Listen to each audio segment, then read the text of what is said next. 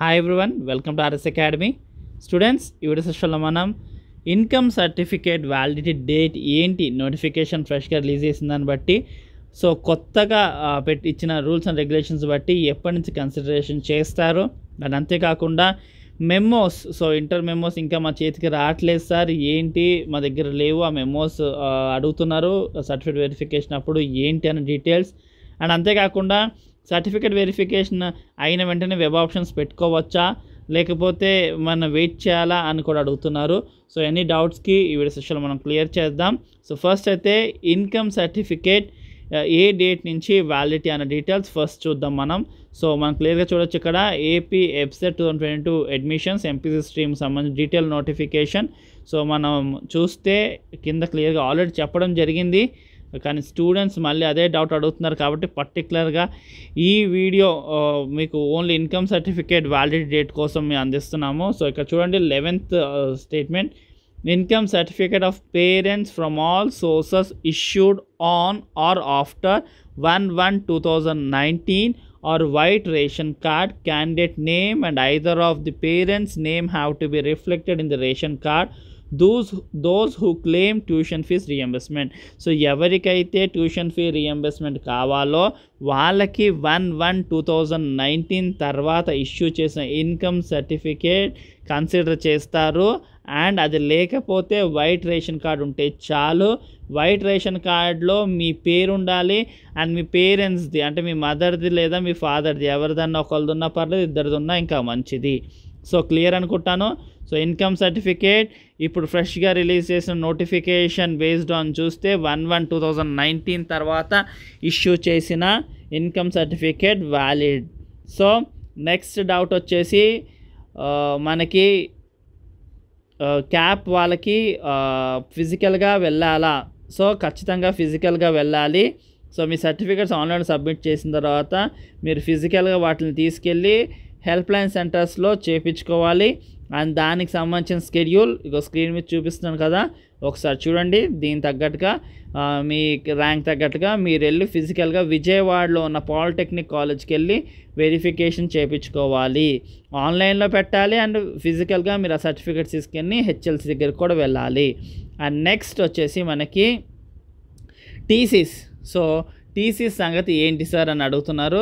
So టీసీస్ ఇస్తున్నారు, మీరు తీసుకోండి. ఎవరికైనా టీసీస్ ఇబ్బంది పెడితే ఎవరితో పెద్దవాళ్ళతో మాట్లాడించండి, ఖచ్చితంగా టీసీస్ ఇవ్వాల్సిందే. కొంచెం ఫీజెస్లో అటు ఇట్లో ఉన్నా సార్ టీసీస్ ఇష్యూ చేస్తారు. సో మీరు ఎవరితోనైనా గట్టిగా పెద్దవాళ్ళని అడిగిస్తే ఖచ్చితంగా ఇష్యూ చేయడం జరుగుతుంది. అండ్ నెక్స్ట్ వచ్చేసి మనకి మెమోస్, లాంగ్ మెమోస్ ఇప్పుడు అప్పుడే రావు. సో షార్ట్ మెమోస్ ఇస్తే సరిపోతుంది.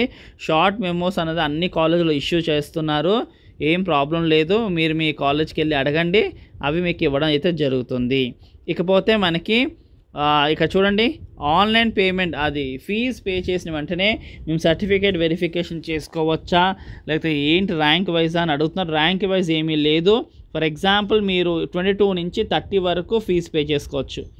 సో ఒకవేళ మీరు 23rdకి ఫీజు పే చేశారనుకోండి, ఆ ఫీజు పే చేసిన తర్వాత వెంటనే మీరు సర్టిఫికేట్ వెరిఫికేషన్ చేయించుకోవచ్చు.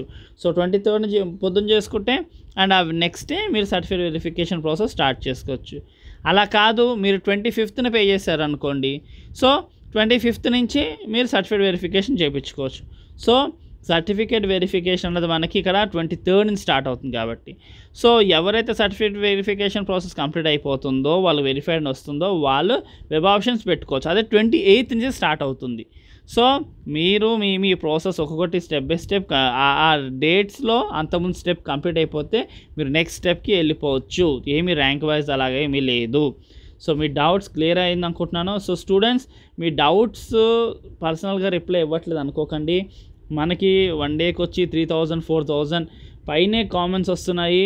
సో ఆ కామెంట్స్ అన్నిటికీ రిప్లై అంటే కష్టము. సో ఎమర్జెన్సీలో ఉన్న వాళ్ళకి రిప్లై పర్సనల్గా ఇస్తున్నాము. మిగతా వాళ్ళకి సంబంధించి అందరు ఇంచుమించు డౌట్స్ ఉంటున్నాయి కాబట్టి వాళ్ళందరికీ కలిపి వీడియో రూపంలో మేము అందిస్తున్నాము.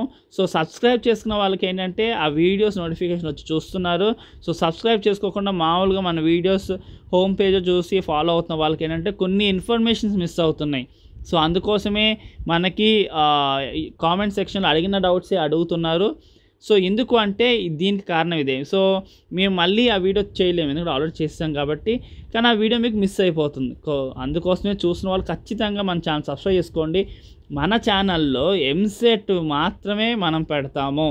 సో ఇంకా మిగతా ఏమీ పెట్టం. సో ఏపీ ఎంసెట్ వాళ్ళకి, టీఎస్ ఎంసెట్ వాళ్ళకి ప్యూర్గా మన ఛానల్ డెడికేషన్గా వర్క్ చేస్తుంది కాబట్టి.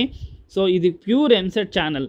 సో మిగతా ప్యూర్ ఛానల్స్ ఉన్నాయో తెలియదు, కానీ మనం మాత్రం ప్యూర్గా ఎంసెట్ బేస్డ్ ఆన్ వీడియోస్ అన్నీ చేస్తాం. ప్రతి చిన్న ఇన్ఫర్మేషన్ మీ దాకా తీసుకురావాలనే మా యొక్క ప్రయత్నం ఉంటుంది. సో క్లియర్ అనుకుంటున్నాను. మళ్ళీ ఒకసారి ఇక్కడ 11th లైన్లో చూపించిన ఇది చూడండి. ఓకే, డీటెయిల్గా చూసుకోండి. 1/1/2019 తర్వాత ఇన్కమ్ సర్టిఫికేట్ వ్యాలిడ్ లేదా రేషన్ కార్డ్. ఓకేనా. అండ్ ఇంకొక ముఖ్యమైన విషయం, చిన్న చిన్న మిస్టేక్స్కి పెద్ద ప్రాబ్లం కాదు. ఫర్ ఎగ్జాంపుల్, మీకు నేమ్లోని ఇనిషియల్తో సహా లేదనుకోండి ఆధార్ కార్డులో, టెన్షన్ పడకండి. అలా చిన్న చిన్న వాటికి ఏమి కాదు. డేట్ ఆఫ్ బర్త్ కొంచెం ఎర్రర్స్ ఉన్నా ఏం కాదు. 10th క్లాస్ మెమోలో ఎలా ఉందో అలా ఉండాలి. సో నేమ్ ఒకటి కరెక్ట్గా ఉంటే చాలు. మిగతావి చిన్న చిన్న మిస్టేక్స్కి కొంచెం అంత మరీ టైట్గా ఉండదు, కానీ నేమ్ మాత్రం కరెక్ట్గా ఉంటే చాలు. ఇనిషియల్ కూడా షార్ట్లో ఉండి లాంగ్లో ఉన్న ప్రాబ్లం లేదు, కానీ నేమ్ మాత్రం కరెక్ట్గా ఉండేది చూసుకోండి. ఆధార్ కార్డ్ 10th క్లాస్ మెమోలో ఉన్నట్టుగా ఉండాలి. అయితే మిగతా డేట్ ఆఫ్ బర్త్ లేకపోయినా అలాంటి చిన్న చిన్నవి పెద్ద ప్రాబ్లం కాదు. సో టెన్షన్ పడకండి. సో స్టూడెంట్స్, మేము ఎప్పుడు కూడా మీకు సపోర్ట్గానే ఉంటాం. సో మీకు ఎంత సపోర్ట్ చేయగలిగితే మా వీలైనంత వరకు మా వీలు చూసుకుని మీకు అంత సపోర్ట్ చేస్తాం. సో మీ నుంచి మేము ఎక్స్పెక్ట్ చేసేది ఒక like and share and subscribe మాత్రమే. అది మాకు బూస్టప్ని ఇచ్చినట్టు ఉంటుంది. So thank you for watching. ఈ ఇన్ఫర్మేషన్ మీ ఫ్రెండ్స్లో ఎవరికైతే నెసెసిటీ ఉందో వాళ్ళకి షేర్ చేయండి. మీరు వాళ్ళకి చాలా హెల్ప్ చేసిన వాళ్ళు అవుతారు, వాళ్ళ టెన్షన్కి రిలీఫ్ అందించిన వాళ్ళు అవుతారు. Thank you for watching. Do share and subscribe our channel.